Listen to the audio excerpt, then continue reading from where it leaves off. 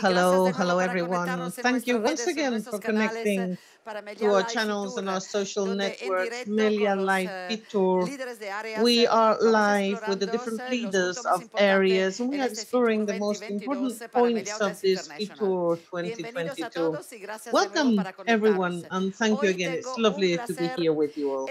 It's a pleasure for me, a special pleasure to be with someone, a marvelous person, Laura de Vega. She is our director for food and beverage and premium brands. Welcome, Laura. Thank you. And with Laura, we're going to be dealing with one of the most interesting subjects to the world. It's food and beverage. Who is not interested in knowing something about this, Laura? So, we are here streaming and live. So what's the global strategy of Meliá for food and beverage? Well, we are delighted to have a slot and to be able to participate in this live session to explain what the global session and strategy is for food and beverage. There's no single formula in Meliá because you have to take into account the different brands we have in our portfolio, the segment of customers that we target, and of course, in the same way as we sell rooms to different segments, we are defining strategies taking into account the different variables. All this environment of the pandemic has made food and beverage, of course, be part of the core business of the company. Clearly, we are developing and incorporating many more teams and brands into the portfolio, focusing on F&B. And furthermore, we have the chance to incorporate strategic relations with other operators, and this contributes added value. So as to these strategies, they are defined by brand, and we take into account the profile of the customer, the profitability that we have to obtain, but most especially the experience of our customers. That is the basis of everything we do.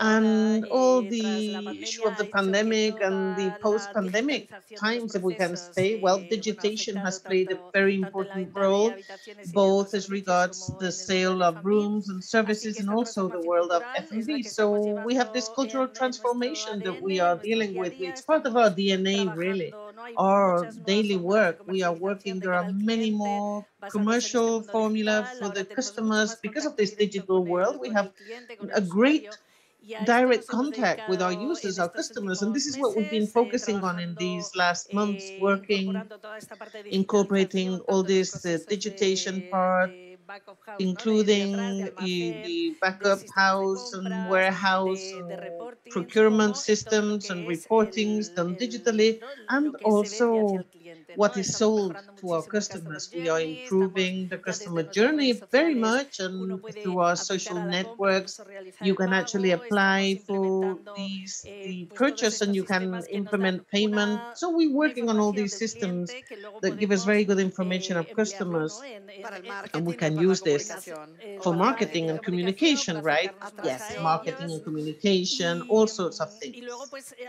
And then too, we have this difference. Yes, it depends on brands, whether we have a customer who's somebody experiencing the offers at the hotel. Well, then we focus on that. We always trying to improve all the time, increase the quality of the products, follow macro trends to facilitate processes. This is what we're doing in the central headquarter kitchens, and it means improving experiences through standardization and increasing the final experience for customers. You talked before with Alfonso del Pollo about the experience in Paradisus. Yes, I mean, those restaurants, and you said it's like eating in a restaurant in Miami. Yes, indeed, I did. Yes, so, well, slowly, really, this is what we're doing. We're improving all these customer experiences and all the services. I mean, Meliá Hotels International is acknowledged because of its high quality associated services. I mean, breakfast is, well, we're very well known for our breakfast, and then all the offer for mice, yes, for the business part of it all. And here we're focusing really very much on improving everything thanks to this digitation. And then as well in our premium brands, where we do work maybe more on local experiences. We highlight ad hoc created experiences for our premium brands. And then what we do is improve the general experience by means of our own concepts or through certain partnerships that we work on with brands that can contribute value. Yes, Laura, food and beverage after rooms is indeed one of the most important income channels in the hotel business. And Meliá Hotels International, thanks to your work and that of all the food and beverage team, we have contributed so much to this area, yes. And maybe many years ago, it was, what could I say? It wasn't so special or so much taken care of. We know now you have collaboration with very prestigious chefs, with very well-known brands, and this is great. It brings along really an important competition profile because it makes Meliá be part of the world of sophistication, and it really makes the hotel product really very, very good all round. Could you tell us who are the partners that Meliá is working with right now and what are the most interesting openings? So give us just a bit of what's in the pipeline so that we can start salivating and getting people interested in our hotels and cuisine. Well, you've made this very easy for me because indeed, this is what we do. We look for these special relationships with good counselors, with celebrity chefs, with well-known brands, or partnerships with brands that are established in the market already. We have three main points to highlight after the consolidation and the opening of the Roca restaurant in our Dubai hotel. We have opened very recently the Zuma restaurant in our Grand Meliá Phoenix Hotel here in Madrid. Yes, here in Madrid. It's been really something incredible because it places us in the international landscape, and this is, I mean, because of the group is well known. So Roca and Zuma, they only the well known for the world. I mean, congratulations. Yes, we're so happy.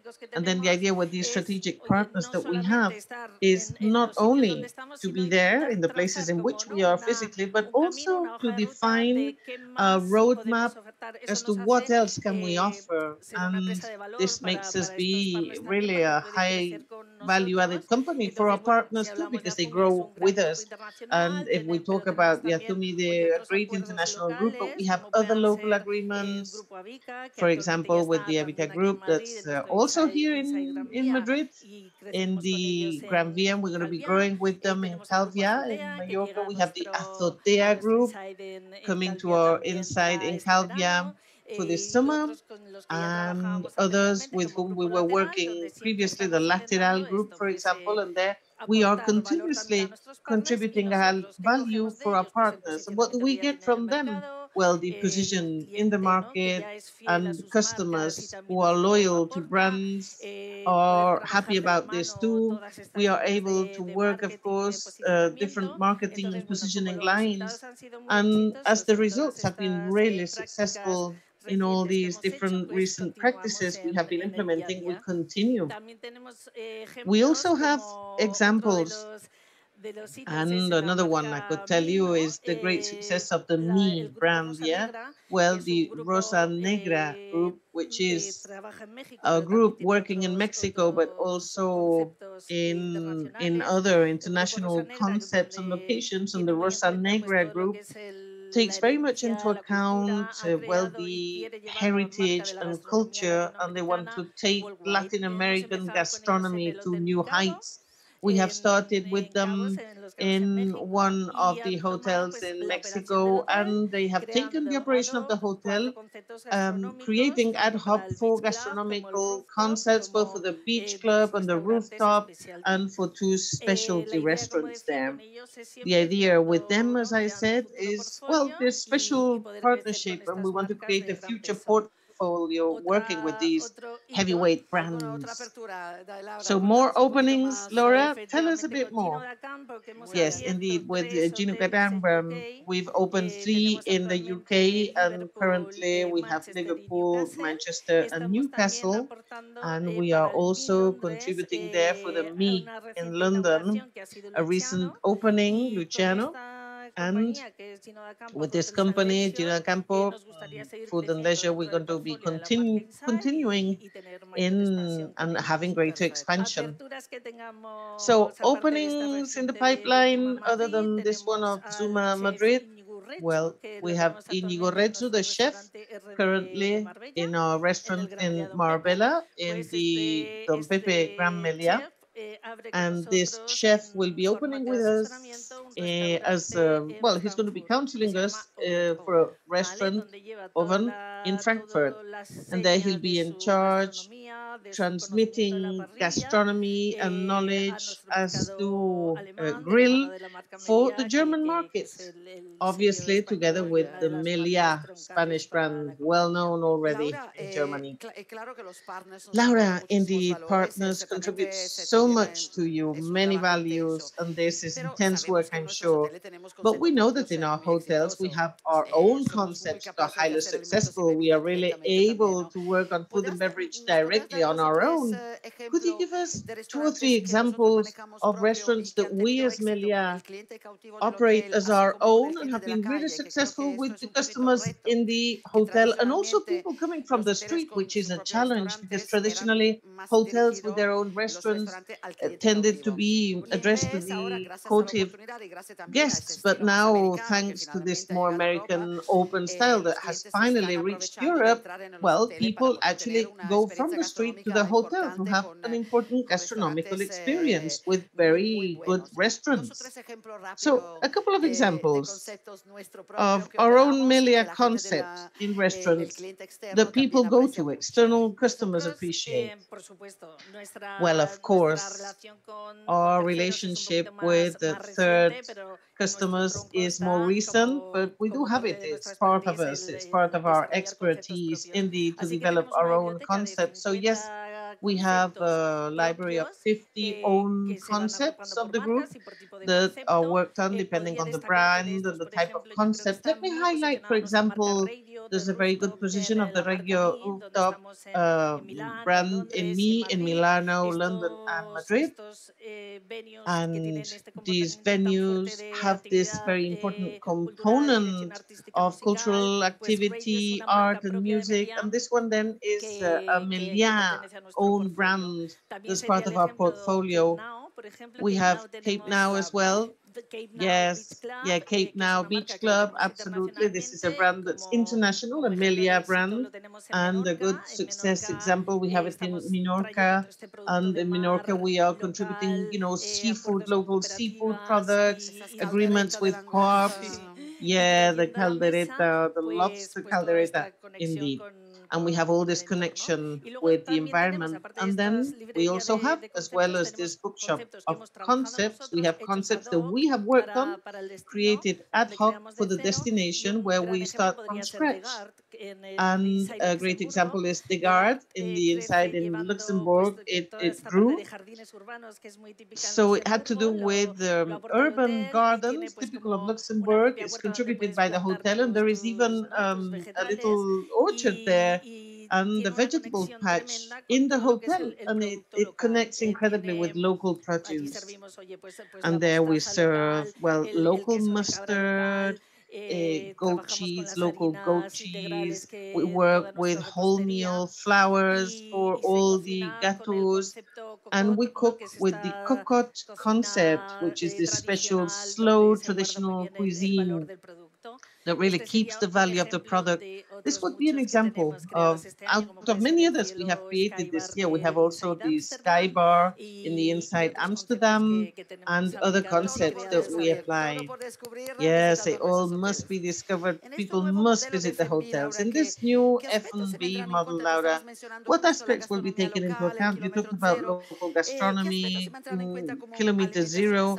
What will you take into account? So sustainable, healthy food stuff, small small generation of waste, buying locally. What are the aspects that right now you are working on most as regards food and beverage?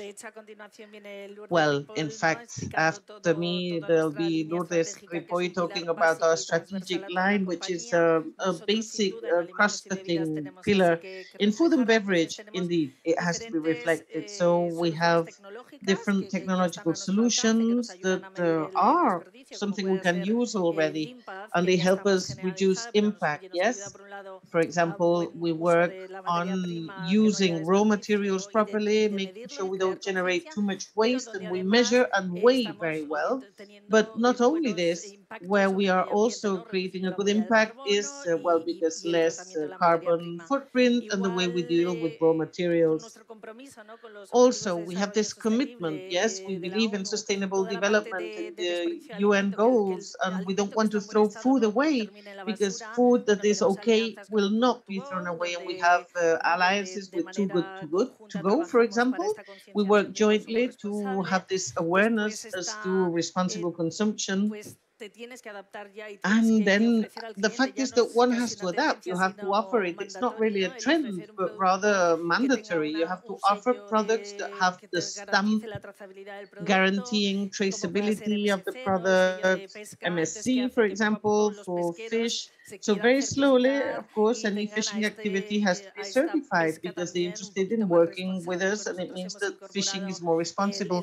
We have incorporated the MSC stamp. We have willow fish that we worked on in the Canaries in order to promote local fishing produce, and we wanted to have certain tender activities, and our company participated as well.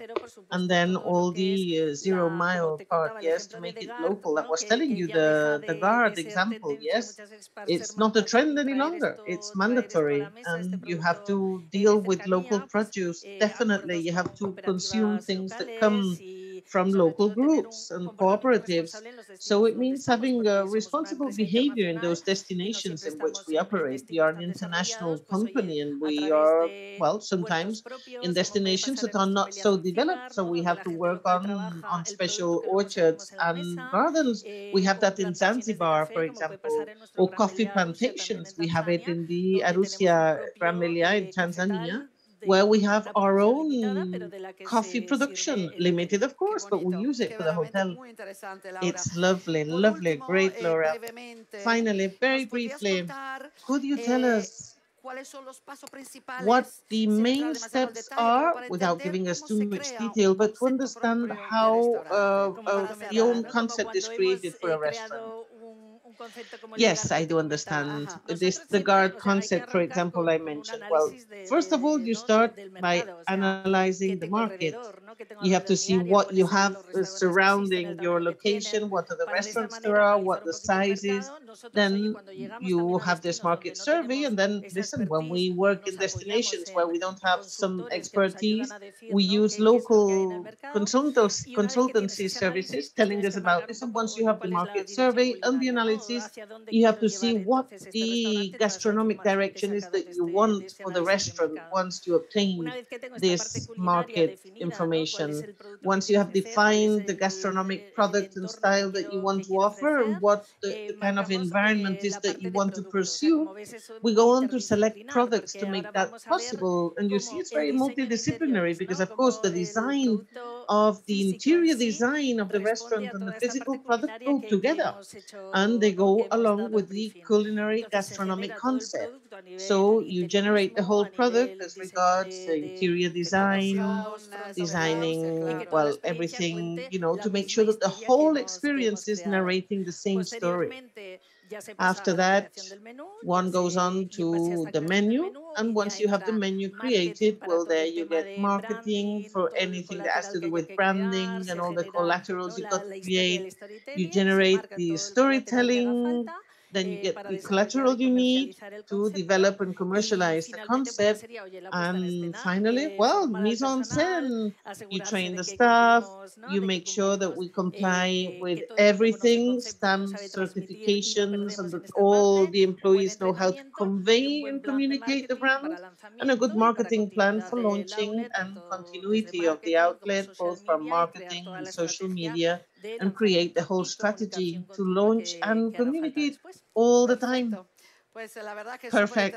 Well, very, very interesting. Thank you so much, Lara. We've loved it. It's great to create concepts in Meliá. It's not easy. There's this full integration of decor, experience, and even the crockery and the cutlery, and even what the employees wear. So it's a whole a real strategy that goes to the customer. Lara, thank you. Thank you so much.